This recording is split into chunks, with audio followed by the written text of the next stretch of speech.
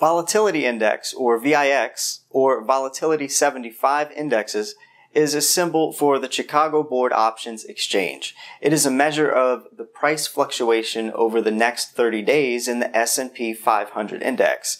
The Volatility Index is often known as the Fear Index. VIX can measure and calculate the level of implied volatility. There is a wide range of options that you can get.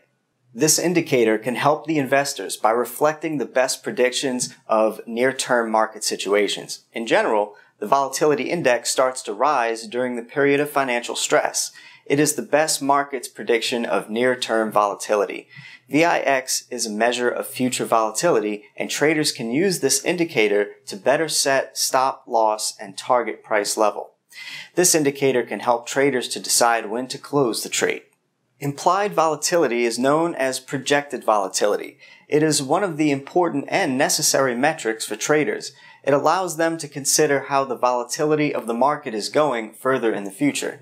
This is one of the best ways to calculate the probability of the market. Through this method, you can forecast how the market will move shortly. As it is implied, the traders and marketers cannot use their past performances. However, VIX is sometimes criticized as a prediction of future volatility. Instead, it is described as a measure of the current price of index options. Critics claim that despite a sophisticated formulation, most volatility forecasting models' predictive power is similar to that of plain vanilla measures, such as simple past volatility. Hello traders, this is Igor from FX Igor YouTube channel. Right now we're talking about volatility index or VIX.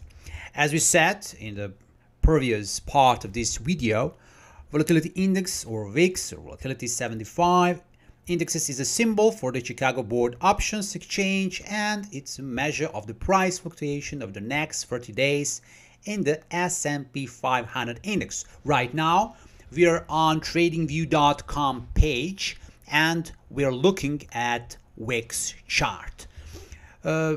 It's very important to take that just in the beginning to say that VIX was given the nickname the Fear Index because of the increased demand for portfolio protection times when the market is under pressure.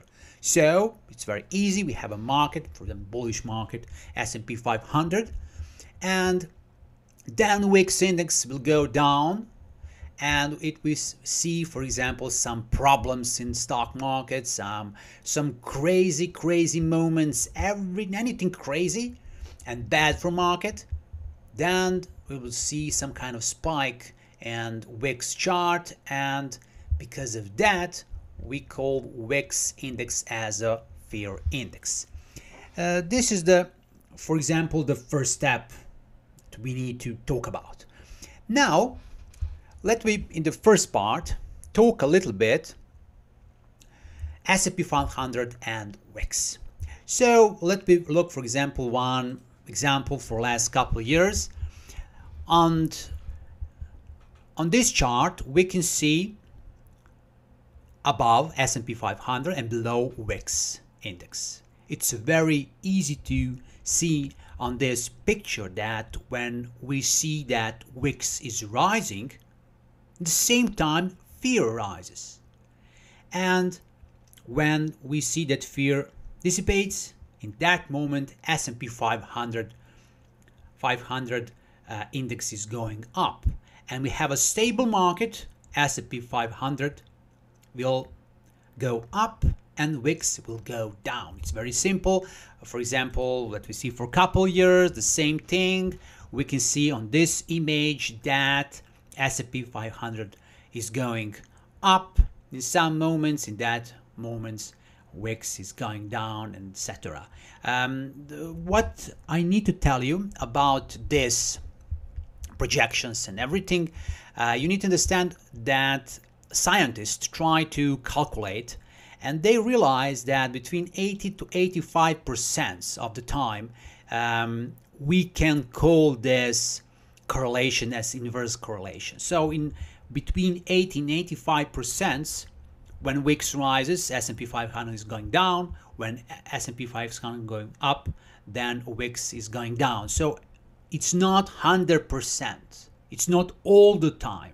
So I need to repeat this. It's not all the time that we have these inverse correlations. And this is not just so simple.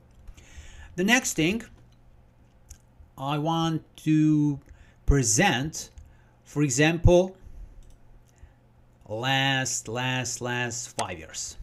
Okay, so on VIX chart, we are looking for last 5 years. And you can see the huge spike in the 2020 year. So let me go there. This is the date around between 16 March 2020 and 23rd March 2020. So it is the end of March month in 2020. So what's happened then? As we know, it was the day and it was the week when pandemic COVID-19 is announced, and from that day in several months we had a huge problems in economy worldwide. In many countries, economy just stopped. We have a huge problem in tourism and airplane companies, and their stocks just went down, and a lot of problems, a lot of increase of number of unemployed and persons, and a lot of problems around the globe. And this, particularly in America, this happened, and this volatility is a practical example of VIX fear index. So in the end of the March 2020, we had fear movement, and just that. But there is one huge problem here when we talk about VIX index, and that huge problem is about critics about VIX index. So in the theory, we know that volatility prediction, VIX index is implied volatility, it's projected volatility, that is important necessary metrics for traders that allows them to consider how the volatility of the market is going further in the future, etc., etc. But I and a lot of scientists and a lot of people have some critics about this. And VIX is sometimes criticized as prediction of future volatility, because me and a lot of people think that VIX is just a measure of current price index options, and it's not prediction model. And I just want to say a few words about that. For example, if you want to predict something, you collect the data. You have a data, and what you do, you find the part of the data, or you find a new data you want to test. So you need to test your model on unseen data. And when you do that kind of testing, we can tell, okay, this model is 80% accurate, or this model is 80% accurate, or so on and so on. But VIX is not designed for future prediction, because if you, for example, take this VIX index on month December 2020, do you know what will be the VIX level next month in January 2021? Or do you know volatility next 3 months? Or can you predict the volatility in the first part of next year? I cannot. It's very difficult. It's very difficult to predict price level. It's very hard to predict volatility level. Everything is hard. Sometimes mistakes are huge because you cannot know what will happen with market. So everything that you see right now, all these prices, all this volatility, it's created from complicated formula. Okay, I admit that it's complicated, but show current volatility prices, not predicted. I don't know what will be in the future using this chart. And I can see maybe the trend. I can assume that if I have, for example, right now I'm watching VIX, and I presume that in the beginning of next year we'll have a stable market. I don't know that. It's very hard to predict. I cannot tell it's impossible, but it's very hard to predict. The problem is the market in the next year can be stable because of my fundamental opinion, because COVID is will pass, I hope. I know that there is a vaccine about that. I know that the world economy try to recover from everything. I see on this chart that from March till now to December, every single day volatility is smaller and smaller, and I hope that S&P 500 is going up and so on.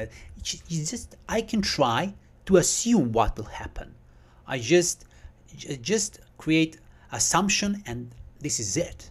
I cannot go more from that, and this is very important thing. So, for example, if I decide right now to trade, can I use the VIX? The first step that I will do is I will go to Stock Screener. There is an excellent Stock Screener at TradingView Screener. All these links you can find in the description of this video, so don't worry about this. So I'm going here, and there is a Google, for example, or I have last price, I have change in price, I have the rating. For example, we can read the sell, I have volume, I have market cap, and I have a lot of information. For example, I know there's a number of employees is more than 118,000 people. It's a huge company, and so on and so on. And I have some information. I can go to performance. I can see the change in last 5 months, 1 month, and so on and so on. I see, for example, for Google that we have some kind of increase of last 3 months, 6 months, year, and so on. I see some good signs. For example, I have valuation, for example, this screen, and so I have a lot of information in this screener. I can use that information, maybe create some machine learning model for prediction and so on. But what I do regarding to VIX, what I do is I monitor VIX, and I'm trying, when I buy Google stock, for example, very often I'm trying to do that where market is stable and there is no fear in global market, and I'm buying then.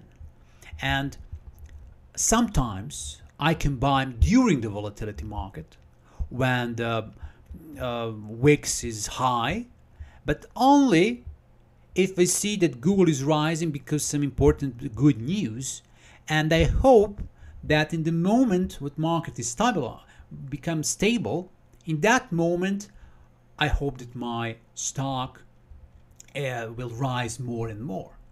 So I like to watch VIX to see what is the volatility. Maybe will market be stable next month?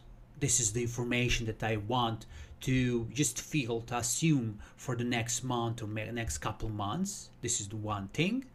I want to see S&P 500, to see whole market, to see is it rising, is everything okay, because it's some strange thing if whole stocks on S&P 500 going down. It's not smart to trade and buy something because there is a high probability that this industry will be affected too.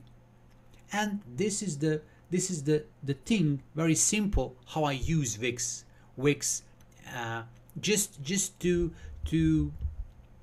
get some feel about the market and about stability of market, only for stability. So always when you trade, either if you trade stocks, if you trade forex, on anything, just a lot of analysis, a lot of fundamental and technical analysis. Try to have as much triggers as you can. For example, if I have few excellent fundamental triggers to buy, and I have excellent trigger, for example, because simple moving price is above simple moving average 200 and it's a strong bullish trend, and I have couple triggers for buy in fundamental and technical analysis, I'm sure that it's smart to go in that trade. So VIX we can use as same as S&P 500 index sometimes when we create decision to buy or not to buy some stock. Why not? Just more analysis cannot stop us to make our goals. So in this video, this is it. I wish you great day and bye bye.